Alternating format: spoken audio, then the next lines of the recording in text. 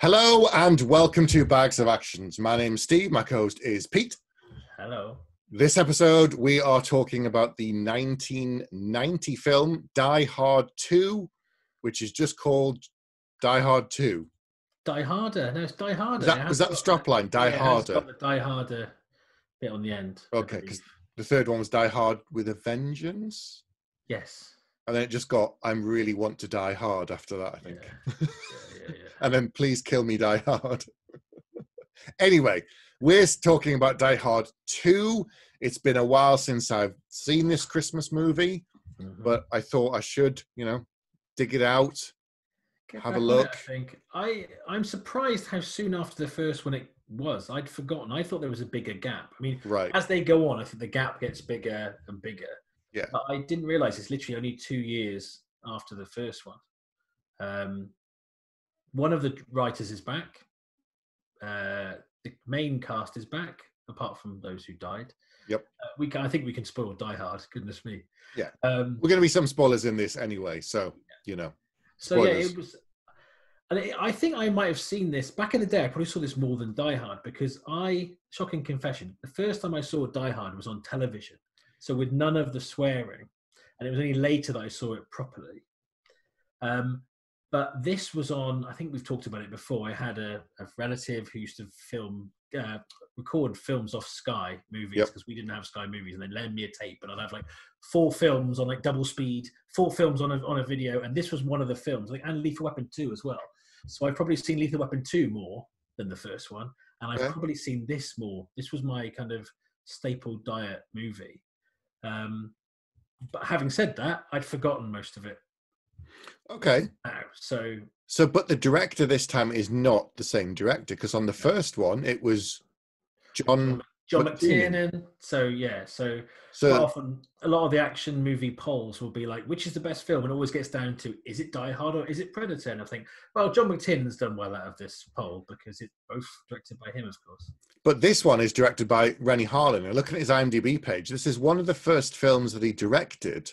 One of the first sort of American films. Yeah, he did. Nightmare on Elm Street 4 was the one before this, I think. But I then looked at what he went on to do, and there are some kind of standouts for me. Things like The Long Kiss Goodnight, which is the Gina Davis and Samuel L. Jackson film that was only sort of a few years Shane later. Black movie, yeah.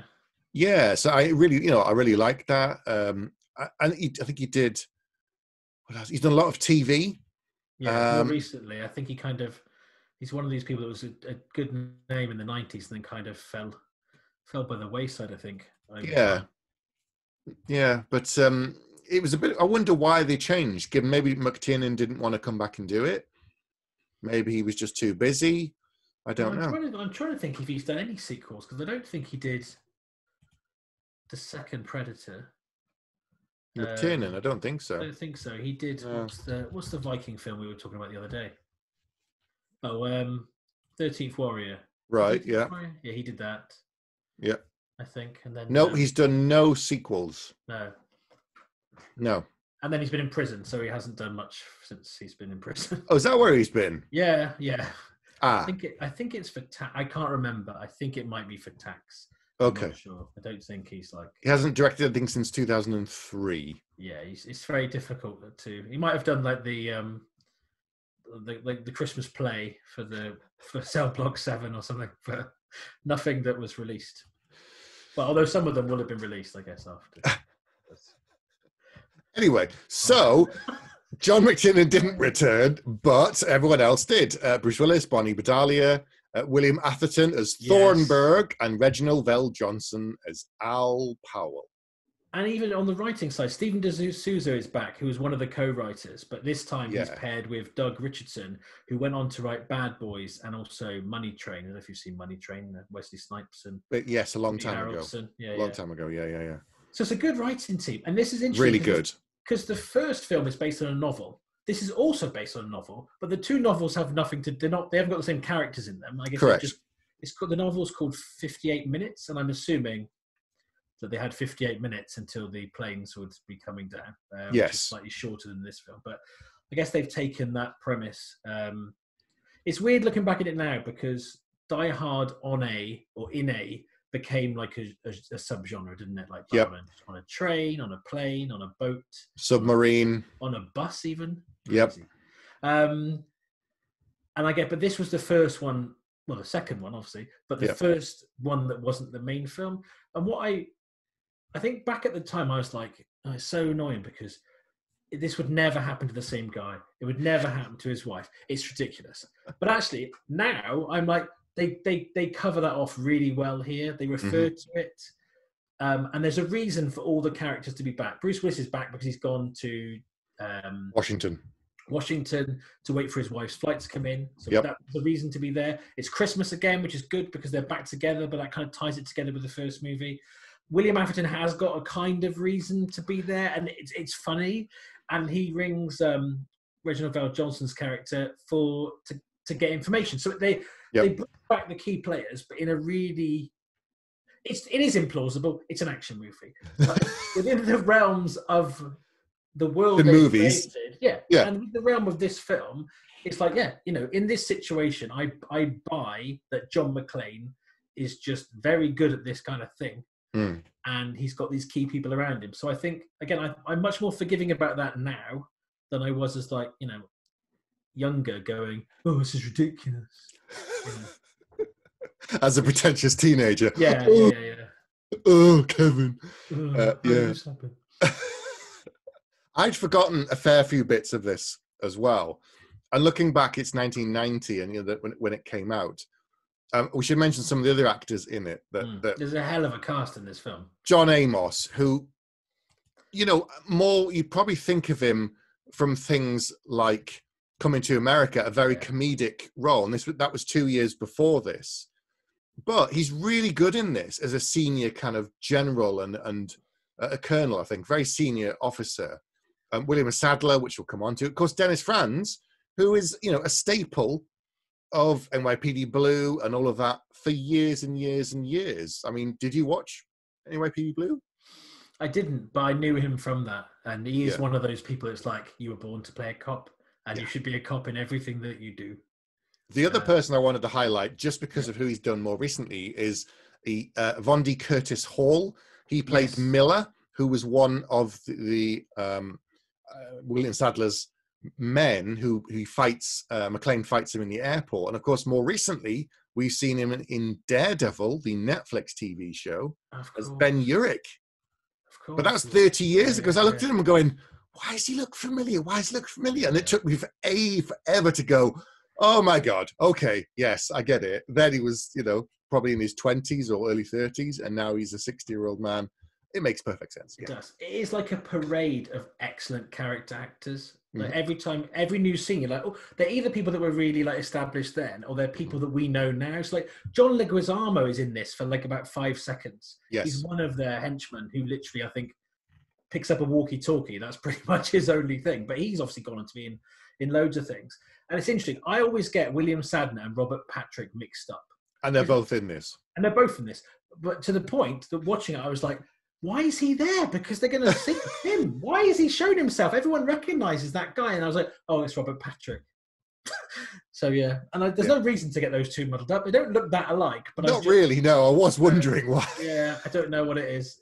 But he obviously went on. It's only 2 years later or a year later that he was in T2. Terminator film. Yeah. In a much bigger role than in this film. Yeah, and he's done loads of stuff since then. Who else is in it? Art Evans, Fred Thompson, Tom Bauer, Sheila McCarthy. It's and Franco Nero, who I knew from Enter the Ninja, which was one of my favourite films when I watched it far too young, really, to have watched it. But he was at Comic-Con I was at, I was going to say last year. I wasn't at a Comic-Con last year, 2020. I was nowhere. Nope. But in 2019 in London. All right, yeah. It was. I remember seeing Enter the Ninja Die Hard 2. I'm like, Die Hard 2? What was he in Die Hard 2? But he's the general. Yes, of course, the foreign general that they bring over. General that's flown in, yeah. So did you remember much of the story? Because I remembered the overall story, but I'd forgotten bits. I remembered the thing with the church, and I remembered the twist and the... I remembered it was at an airport. Yep. I remembered it was Christmas. I thought that they were targeting his wife, which is why I was like, oh, this is ridiculous. But so it was actually quite good to go, no, they The first film, it's a place they were destined to be because it was a job. The second film, they just happened to be there, which I think made it better. I think had they made it, it would have been even more contrived, really. Yeah. It wasn't about him at all. He was just wrong place, wrong time. For the first 10 minutes, I thought it was in Dallas Airport, and I realised it was Dulles Airport in Washington when I saw it on someone's jacket. Yeah. And you're like, why do they keep going about Washington? And what's wrong with them? Yeah. Dulles International Airport, which is, to us and our ear, is a very strange name. Dulles. It's the dullest airport ever. It is, but it's Bob. But in this film, it's quite exciting. Lots going on. Yeah. I'd forgotten what the name of the actor now. The guy who's in Total Recall is also Joey's dad from Friends. Is in this very early on. Yes. Kind of annoying, wisecracking cop.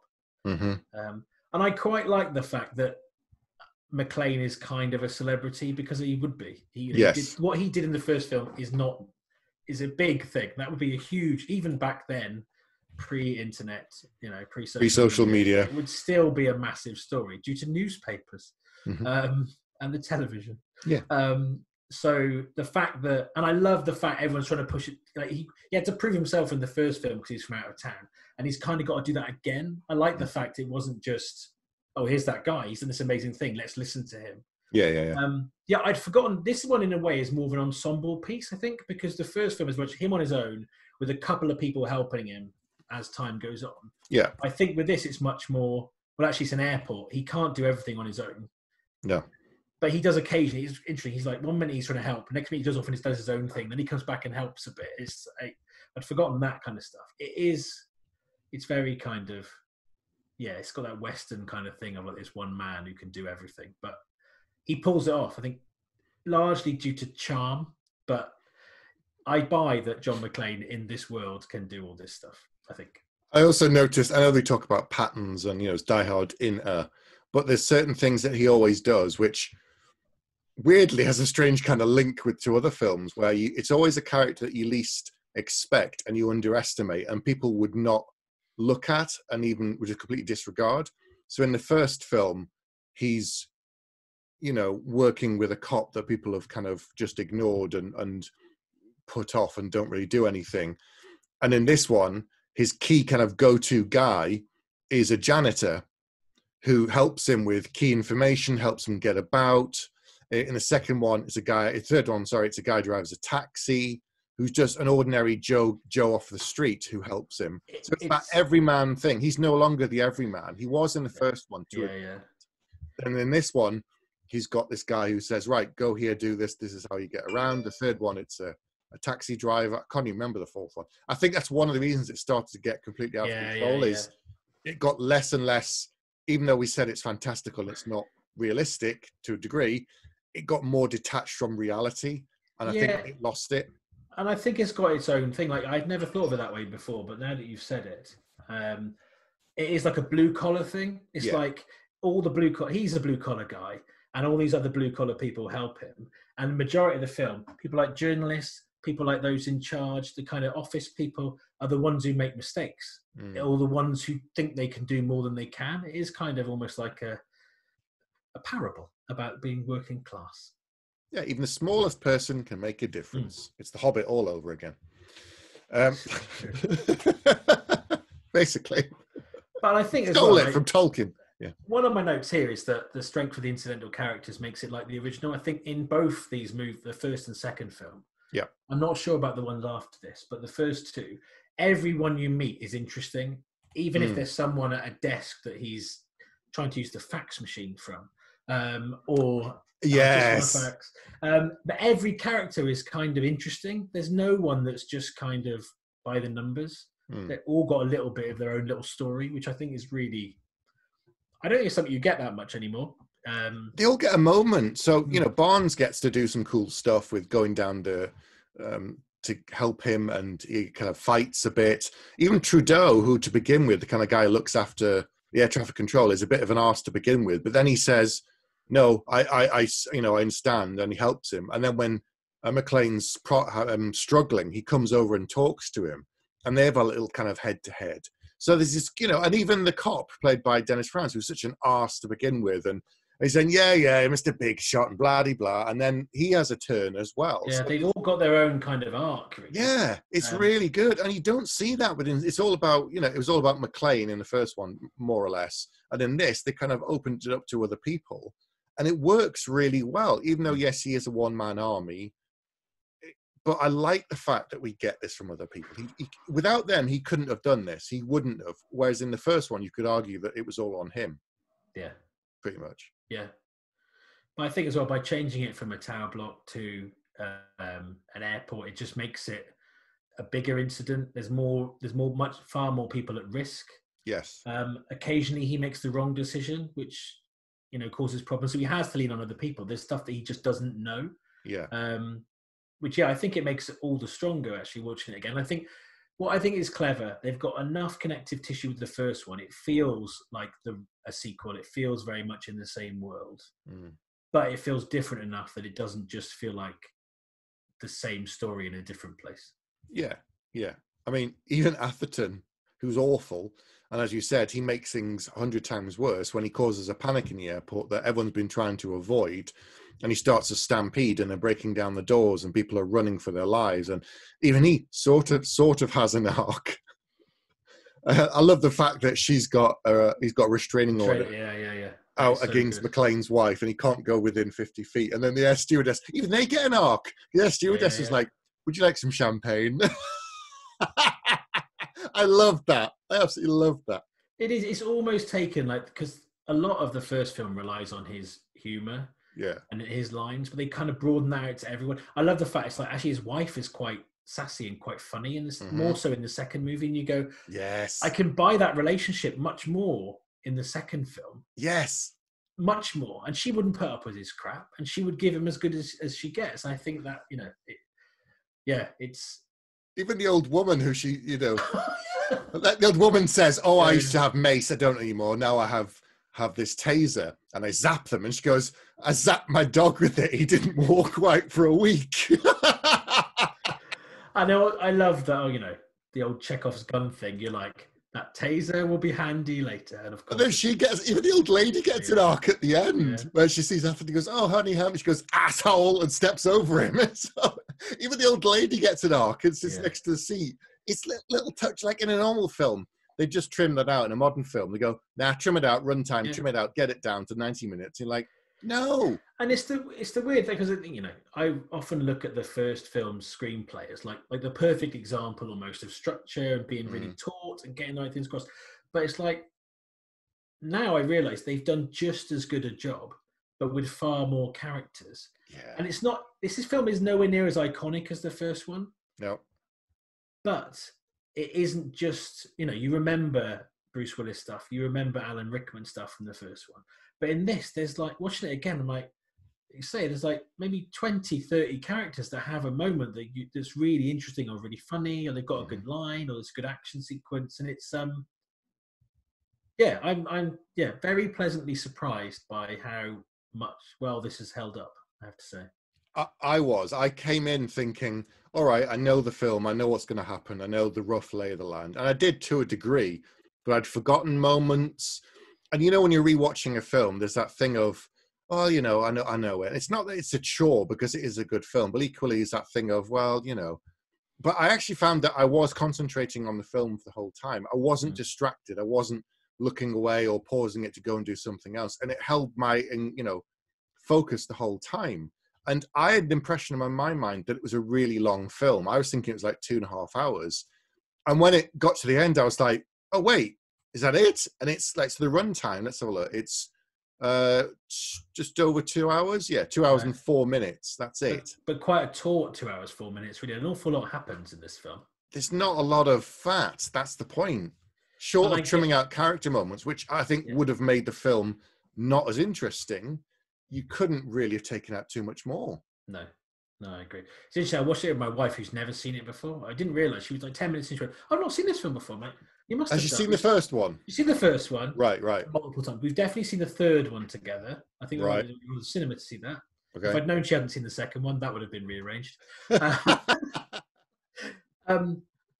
seen the fourth one, but I don't think she has. I haven't seen the fifth one. But I also, she was like, "That was really good. That was really, and she was like edge of a seat, like was like really. It's good watching it with someone who's never seen it, because she was like, yeah. Like the kind of bait and switch bit later with the army, guys, I was thinking, I can see this coming. I'm thinking, well, I've seen it 5 times before, so of course I can see it coming. But I think it was interesting to watch it with somebody else who was like, oh no, there, it's why they got the blue bits on the gun, not the red bit. Oh, it's blanks, Yeah. But that I was also love is that McClane doesn't just get respected because of his, his mouth gets him a long way, doesn't it, in both movies? Yeah. But here he has to literally show, look at this. This is what's happened. This is what they're doing. He has to really kind of almost pummel people into the point where they actually are listening to it, really. And like you say, they all get this up. They all have this different moment where they go, oh, this guy knows what he's doing. And then they suddenly flip, because it's such a pressure environment. Because it's only 2 hours they've got, isn't it? Yeah. The planes are going to start dropping from the sky. They have to start listening to him and start helping him. And I love that. And I think I'd forgotten the impact of that plane coming down, when they bring the first plane down. Yeah. Even though I knew it was going to happen, even though I've seen it before, it still hit me with and that's very, for this kind of film, usually like, oh yeah, there's lots of people going to die in this building, but it's all very, but I think because it was a plane full of civilians that was at random, that could have been anybody. Yep. Well, they were from Britain. There was a British Rail joke in there, and Cole Meany in the as the pilot, yeah. But they set it up as well really well, because you have the air steward talking to like an old lady and someone else going, "Oh, I've arranged your flight to be able to connect to so and so," and the woman's like, "Oh, thank you." So you're meeting these little characters. They've all got a tiny little moment. I'm thinking, "Oh, all right," and then when they die, you're like, "Oh no, what just happened?" And in another film, what they would have done was just saying, right, crash the plane, and you don't see anybody in the plane. You just see the plane go down, and then you don't care about them. You go, oh, 300 people dead. And then it would just feel like, oh, well. It would feel like the end of Man of Steel or something, just like all these big collateral damage. You wouldn't really think about it. But I say, because the whole film is based around everyone is interesting, everyone's got a story. Yep. It's a very people-based film. Like you say, you get this little insight into their lives, and then they're dead. And again, I've seen it lots of times before, but it still made me kind of go, and it puts you in McClane's shoes, because he's like, well, this is my fault. He can't stop everything, which is a good thing. He's not superhuman. He literally has got his limits. Because Trudeau has that moment where he tried his best to go out there with the flaming sticks to ward the plane off, and it didn't work. It wouldn't work. And they didn't kind of change that. So they saw him suddenly and go, oh, yes, I'll pull up, because a man stood on there with sticks in the middle of the snow. And it's like, no, they wouldn't be able to see him. And they all died. And then Trudeau talks to him and says, you tried. I understand. You tried really well, but we'll just have to do better. But he says right at the beginning, they said to him, is this what you expect? And he goes, no, this is just the beginning. It's going to get worse. And of course it does. It gets much, much worse as it goes on. And we talk a lot about rising tension, but like this film is like rising tension, masterclass, really, because I guess the difference is the first film, it's the building, it's him, here it's like, well, anything could happen, and they are in control. The terrorists really are in control, because they've planned it. They're military. They know what they're doing. And then you watch it over time. It just starts to chip away at their plan, but it's very late in the day that it actually turns to being something that McClane and everyone else can do something about. Really, it's still. I find it a really tense watch, which again, for a film I've watched multiple times. Yeah, that's really surprising. I like the fact that when Colonel Grant comes in, he knows who McClane is, and a lot of the other ones do. But he overrides like the local Franz local airport police chief. Like he says to him, "This guy took down Nakatomi Plaza and stuff. So if he says something, you listen." And they're like, "Well, I'm in charge." He's like, "Yeah, but this guy's been there," and it's like he's treating McClane like a fellow soldier, not just because he's a cop. It's like he's been there, he's done this. I trust him and believe him, which warms you to the colonel. Yeah. You're like, oh, and he says, "McClane, you're with me," and he's like, "Oh, all right." And you think, and he even says to him, he goes, "Oh, I thought you were an asshole." He goes, "Yeah, but I'm your kind of asshole." And you're like, "Ah, he's nice, isn't he?" And then later on, which makes the betrayal that much worse. I mean, it's just, as you say, it's a masterclass in how of misdirection. They show you this one thing, they make you lead down the path thinking this guy's awful, and then they turn it again, you go, all right, and then they flip it again, you're like, Okay, all right. And when he kills that young lad who wasn't with them, it's a throwaway line early on. He goes, "Oh yeah, so-and-so had appendicitis. That's why I'm here. I'm very new." And he's talking to McClane. It's not even the same. It's the same character, but talking to McClane. And then later on, they bring it full circle when he says, "I wish you'd been with us." And they're all going, "Yeah, I wish you'd been with him." And you're like, "Why?" And then, and that's the end of that kid. And you're like, "Wow, harsh, really harsh." I'd forgotten It's that. like, it's that thing. Everything is set up and payoff. Every moment in this film, every line someone says is taking you somewhere. Yeah. Which again, some people struggle to do that at all in a film, but to do that with every character and virtually every scene. Yeah. Stupid young me who didn't appreciate all these things, just thought, yeah, it was quite good. Now I'm just like, this is really, really well made. Yeah. And for a second film in a franchise, which is a difficult second album, isn't it? You've got to follow up a massive hit that everyone loves. You've got to get it just right. You've got to get it similar enough, but different enough. And that's a very hard line to tread.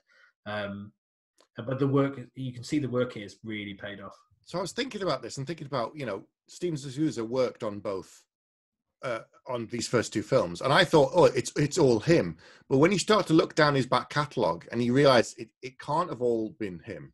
We know that the first film was a complete mess in terms of 100 things could have gone wrong, and they did, and they had to kind of make that film on the fly almost in a way and kind of patch the hole. And they created this Frankenstein thing which shouldn't have worked, and yet it was a massive hit. But you start to look down his list of things since then. So he did another 48 Hours. He did Hudson Hawk, which was terrible. I see. I like Hudson Hawk. I'll defend Hudson Hawk. Okay. He did Ricochet. It's all right. He did. Then he goes on to things like The Flintstones, Beverly Hills Cop 3, Street Fighter, Judge Dredd, the bad one with Stallone. And then after that, Lara Croft and things. And so I'm not saying he's a bad writer. He isn't. He's proven that he's done some amazing things with Die Hard and Die Hard 2. But it can't all be him all the time because the quality isn't there. So I think Doug Richardson. Now, if you look down his filmography, he's done far less, but he's done Die Hard 2, Bad Boys, which launched a franchise that started in 1995 that's still going now, 25 years later. And what did he do? Hostage in 2005. So that's another Bruce Willis. Willis, I have seen that. He's done far less, but I think it's a combination. I think just having the one person by himself, you can't say it was all de Souza because it blatantly wasn't. And they had other people working on that first film as well. Yeah, Jeb Stewart. Was it Jeb Stewart on the first one, I think? I think so, yeah. Yeah. But it's something in the chemistry of the different people working together raised the bar, because this one, in terms of character development and changing the story, they knew that they couldn't just do the same formula as last time. They knew they couldn't just go, this time stick him in an airport and he kills everyone and everything's fine. And because there's a moment where, again, the colonel says, or someone else, no, it's Dennis Franz, and he says, I've killed 2 guys here and I've killed off this one. He goes, yeah, but there might be 40 of them. So you killing 4 guys doesn't make any difference. And you go, oh yeah. Whereas in the first film, it's all, there's 16 terrorists or whatever it is, and I've killed 6 of them. You're like, wow, now he's down to 10 guys. And I think that I hadn't really thought about it until we're talking about it now, but maybe that's part. It's like the stakes are bigger. There's more people, less. And it doesn't teach him humility. He's John McClane. He's Bruce Willis, but he's John McClane, so he's not going to have any humility. But there is a little bit of, there's a couple of moments where you can see he's thinking, I have to listen to this because I can't. Well, the biggest thing for me, the biggest lesson he learns in this is he can't do it on his own. He isn't a one-man army, despite the fact that that's his reputation, really. Yeah, it was a very different kind of a film in some ways, despite the fact that it's him against a group of terrorists. But they're as smart as the first lot, not as smart as Alan Rickman, obviously, or Theo. But I always wanted at some point in another Die Hard, they haven't done it. I wanted that Hannibal Lecter Silence of the Lambs thing, where in the 4th one, I think it is, where they're doing the IT stuff, isn't it? The 4th one? Yeah, I think so. Yeah, where they're trying to 4.0. Yeah. Where they're trying to do stuff and, it's really high tech and all the rest of it. I wanted them to go, for McClane to go, yeah, I know a guy. And they go to Theo's cell and he's just there in a room with no computers. And they're like, can you help us? Maybe for the price. tell me about your childhood. Something just where, because he's so good at what he did that he could crack, anything, but they never brought Theo back, sadly, because he's the only one. He's the only terrorist that survived. Everyone else was killed, thrown off a building, shot, burned, or blown up. He's the only one, because Argyle punches him in the neck and knocks him out. That's right. Yeah. In the ambulance. But if they ever do another Die Hard, hopefully they won't. Have a word with somebody. I hope they don't, to be honest. But anyway, moving on. Shall we talk about William Sadler? Yes, and his bottom. And his bottom. I'd forgot. Why have I forgotten that? 6 times or whatever watching it, and it's like, and each time I'm like, oh, okay. Is it naked Tai Chi Tuesday? So we should talk about what we know about the extra stuff, because Pete and I have both read a book called Born to be Bad. This is true. In which the interviewer, Timon Singh, goes and Tai talks to a number of different actors who played villains over the years in films, and he interviewed them. And in Born to be Bad, he interviewed William Sadler. And he talked to him about this. And I think they were like 5 days into filming this thing when the director or someone came to him and said, so in this scene, you're going to be doing naked Tai Chi. And Bill Sadler was like, I beg your pardon? You mean naked Tai Chi? He's like, can't Robert Patrick do it? Yeah. Not the same person, Pete. But what Bill Sadler said was, okay, but can we film that at the end? And they went, okay. So then he worked out like every day. He was going to the gym and eating and working out and putting on muscle and toning up. And then they shot that the very last thing, because he'd been working out for the whole shoot of the film. So when it got to that moment and he's completely butt naked doing Tai Chi, he's ripped suddenly. Whereas at the start of shooting, he wasn't. But we only know that because we read the book and Bill told the story. This is true. But yes, I don't know why he had his bottom out and why it had to be naked Tai Chi. No, it's a very Van Damme kind of move. Here's my bum for no reason. There's no valid story point for that. Most of the film, as we said, it hangs together. You can understand it. This, I was like, I'm not even sure what on earth that would be foreshadowing, really, unless it ended like the start of Red Heat, and fighting naked in the snow. I don't know. Very small towel. I did like the fact that Colonel Stewart was well known, so because he saw him, didn't he? McClane sees him in the airport. He can't remember who he is, and he goes, "Sorry about that." He bangs into him at the phone booths. And actually, how he finds out who it is another brilliant piece of writing, because the other reporter in the film, didn't he say "fuck you" to her when she asked him questions? She asked him for an interview early on, and he goes, and his 2 words for you, "fuck you." She's like, "Oh, thanks." And so about 10 minutes later, she sees McClane and goes, "Oh, John McClane, Atherton Plaza. Oh, can I have a few words?" And she goes, "Fuck you." And he goes, "Oh, that's exactly what Colonel Stewart said to me." And I paused it and I was like, very good writing. Because it's that old thing, exposition. How do you get him to know who it is without him recognizing him? Yeah. And just, in a way, that's the only purpose for that reporter. Because I thought, it's going to be 2 reporters, one in the air, one on the ground. But she doesn't do much else in it, really. But it's a genius moment of like, literally, if he hadn't said "fuck you," he'd never have known who the guy was, so that later they can work out that he's the guy leading the mercenaries. But she saves the day later on, though, because you're right. You are right. Dennis Franz crashes the car into the cab, and the cavalry was going to go with them, and then suddenly they can't. So he goes, "Oh, I'll give you an interview," and she goes, "Oh, I'll have your baby if you give me this." And he goes, "Just the ride." Yeah, it's like earlier. Who've thrown themselves at him. Just the facts, please. Yeah, that's the other one. The lady at the desk. She goes, "I got off work in half an hour," and he's like, "Married." She's like, "Just the fact." But yes, so she gets him in the helicopter to fly over the wing. So that's her other important. I said a lie. I just said she doesn't do very much. That is completely wrong. But she gets to film it, so she gets a great shot. She gets a great story. And the guy goes, "Yeah, I'm a wild man." He goes, "Get down in front of it." He goes, "I'm not putting a helicopter in front of a plane." And he's like, "Well, okay, over the wing. Yes, I can do that. I'm not going to play chicken with a plane in a helicopter." It would just be, oh, they got away. McClane's dead. That's the end of the film then. Oh, well, a different ending that we never saw coming. And that ended the Die Hard franchise. Yeah. But, yeah, so she does. They both had good moments. And I loved,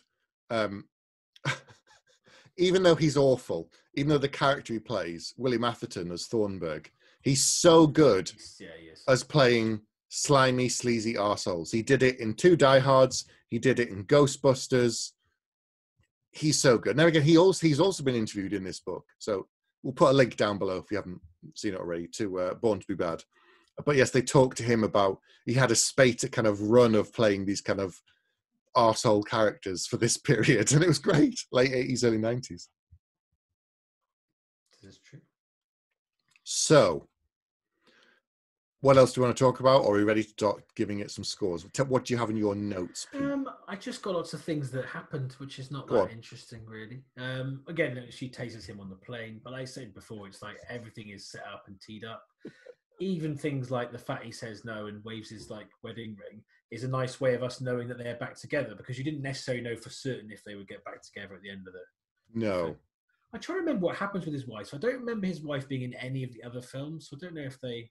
I don't think she is. I don't think she's in the 3rd one. And then in the 4th one, it's his daughter. And then the 5th one, which I haven't seen, it's his son. Yeah, I haven't seen that either. So she's not in it. They mention her in passing with the children. But I don't think there's a connection to the 1st one in the 3rd one, which we won't spoil. No, but yes. But that's got nothing to do with his wife, as far as I know. No. But yes, so she was only in the first 2. Bonnie Bedelia playing Mrs. McClane. I think the only bit that made me go really on 6th viewing was the ejector seat bit. Also, how long does it take for a grenade to go off, Pete? I don't know. I've never pulled a grenade. Well, having also not ever pulled a grenade, I can tell you that if you have about a dozen grenades and you throw them and you constantly roll them in there, nah, he didn't have. But it's a film, Pete. We'll let it go. You know. I can't believe it. I thought we were watching documentaries for the last 9 years, and now you tell me. Uh-oh. It all comes crashing down. It's a fun, thick connection, though, just because I mentioned McClane and Bonnie Bedelia. Do you watch Brooklyn Nine-Nine? I don't, but my daughter has watched the entire series of Brooklyn Nine-Nine 4 times. Excellent. So she'll know. Well, you can talk to her about this before. The main character, Jake, is obsessed with Die Hard. It's his favourite film ever. Yes, she wanted to watch it at Christmas because of that, and then got 10 minutes in and went, everyone's being killed, I don't want to watch it anymore. Fair enough. So he loves Die Hard, so much to the point where he gets his girlfriend to dress up as Mrs. McClane during their naughty time in the show. And at one point, Reginald VelJohnson is in an episode of it, like a birthday treat. He gets to have, like, his girlfriend buys him lunch with Reginald VelJohnson. And he's like, can I call you Al Powell? No. Oh, okay. That's also reminded me, because she's also been she watched the whole of How I Met Your Mother in the first 15 days of January. Wow. Yeah, that's impressive. While still doing the schoolwork. But she was like, Dad. I'm like, what watch it? Johnny from Cobra Kai's in it, playing himself. Yes. He's playing William Zabka. I'm like, so it's funny to these another generation getting the same pop culture references as us now, because of the wonders of nostalgia being really successful. Yeah, and the fact that streaming things have everything on that goes around and goes around and just comes back. That is also true. Yeah. All right. Let's give it some scores. Okay. Do you want to go first or shall I? I don't mind, Stephen. Okay, you go first, Peter. All right, thank you. Really appreciate that. You're welcome. So we've talked about this, and we can tell that we both liked it. So it isn't as iconic as the first film, but I think in a way that makes it a better rewatch, because the first film, you know it so well, and you know the lines so, off pat. It almost has gone into that kind of pop culture area where you forget about it, the strength of it being as a film itself. But I think here the stakes are higher. It reminds you that Bruce Willis was at this point like the perfect action lead. He's kind of got charisma, he's got the one-liners, but he's also a believable kind of everyman, as opposed to kind of being like huge and ripped. The stakes are really high. It said the ensemble cast is really good. It's very hard to make a sequel to a ridiculously successful film, but here they do it. And I think the only way you can't just compare it to the first film. You've got to compare it to all the other Die Hard clones. Yeah. And to me, this stands head and shoulders above them. So it isn't as iconic as the first one, but it's just as consistent. And I'm going to give it 5 bags of action. Well, fair enough. So I'd forgotten little bits and pieces. It held my interest more than I was expecting it to, because it was a repeat watch of a film I've seen probably 7 times, 8 times or something over the years. I laughed at the jokes because I'd forgotten them. I'd forgotten some of the characters, the side characters and the kind of little character arcs that they had. And I appreciated that as well, a lot more. Still baffled about the naked Tai Chi, but nobody can explain it. Even the actors can't involved in the show. I liked that he wasn't doing it completely by himself, and he had to work with other people and rely on other people. And that sometimes he failed. Sometimes things went wrong. The plane crashed and people died initially, and all this sort of stuff. It was really, really uncomfortable to watch at times, because you felt for him and you felt for all the other planes out there. And I like that his wife had a bit more to do in this one. She was a bit sassy and gave him a lot of back chat to other people. Nothing that I can fault. You know, there's things that haven't aged as well. But as you said, compared to other action films that came after it, that copied it and just tried to use the same formula, they didn't have the same writing. They didn't have the same leading man, because as problematic as some as Willis's films later were, at this point, he was very charismatic. He's very good at what he did. He wasn't too big for his boots. It all seemed to work and fit together. And he was believable and 100% committed to the role. He was completely in it. And some of his later films, you're just like, he's just phoning it in, he doesn't care. In this, absolutely committed, and you can't fault his performance. It's really, really good and heartfelt. So I really enjoyed it as well. So I'm also going to give it 5 out of 5 bags. Wow. Full house. It's one of the most positive episodes in quite some time. Yeah. Really good. Really enjoyed it. And I actually think the third one's okay. I think the third one's not as good as 1, 2, which we're going to do next month. Yes, we're going to do the third one next month. I think, from what I remember, but it's been quite a while actually since I've seen 3, more so than 2. I think I've only seen it once. Okay, that's good. That's good then. Since, so I've probably forgotten everything about it apart from Samuel Jackson and Jeremy Irons. Yeah. So 3 will be interesting to talk about. 4. And then 5 we'll get to. 5 will be interesting because neither of us have seen it, so it'll be a completely new experience, like a birthday. I think the numbers are going to tick down, because we gave Die Hard 1. I think we both gave it 5 stars. Yeah. 5 bags. Sorry, not stars. 5 bags. I said bags. We gave this one 5 bags. I think the next one, and my prediction is 3 from me and 4 from you. Oh gosh, okay. And the next one after that will be like 2 from me, 3 from you, and then the last one probably like 1 and 2. I just think the numbers are going to properly tick down. I love the fact that the only part of my entire existence on this planet where I'm seen as the positive one is this podcast. Because I give 1 more bag than you. Yours is nostalgia. Mine's just, nope, critical, cutthroat, straight down the line. So, have you seen Die Hard 2? If so, what do you think? Get in touch. Let us know. Email us. Come on to the Facebook group. If you've got any of the action news for films, upcoming things, post them on a Facebook group and talk to us and the other members there. We're always happy to hear from us, from you. You know us. And we also post news, so you're obviously happy to hear from us. Don't forget to join our YouTube channel if you haven't already. Like and subscribe. And hit that notification bell so you never miss our world-class action movie content. Yes, and don't forget to check out some of the episodes on there and interviews. We have interviews with people like Michael Ironside. Yes, that Michael Ironside. You are welcome, everybody. Go and someone watch it. Someone didn't believe me. Someone I know in person said that wasn't really Michael Ironside. So why would I get someone to pretend to be Michael Ironside? Like to earn the mega bucks that we get from doing a podcast. That's yes. The 30th anniversary of Total Recall. It was the Michael Ironside. It was. And we the legend. Spoke to Gavin Rothery, writer-director of Archive, who also worked on Moon. So we've got some good stuff. Got some good stuff. Yeah. Anyway, that's it for this episode. We'll be back next month to talk about Die Hard 3. Pete, do you want to wrap us up? Thank you very much for listening and or watching, if indeed you still are or were. I try to be really clever then and end up being very stupid, which again is pretty typical. Maybe. Good night. Good night.